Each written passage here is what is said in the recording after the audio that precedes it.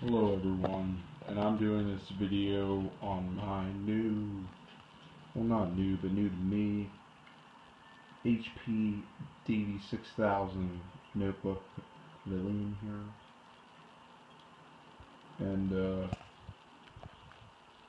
as you can see on the wireless, the light is blue now. It has been yellow the whole time I've been using this wireless Cisco Linksys adapter for wireless, because that was always yellow. I thought it was a problem because there's a lot of problems for it.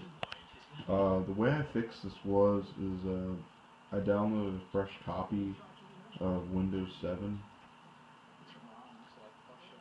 and I originally installed it from the files on my computer, and the button would stay yellow.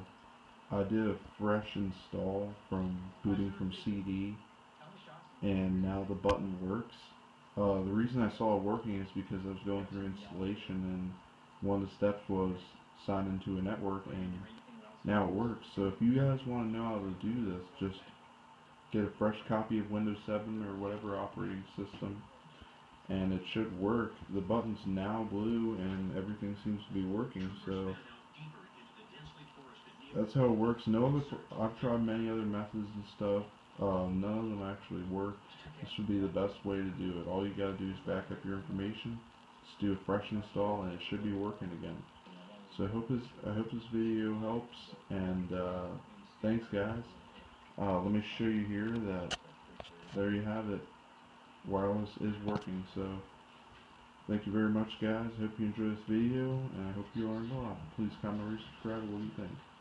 See ya.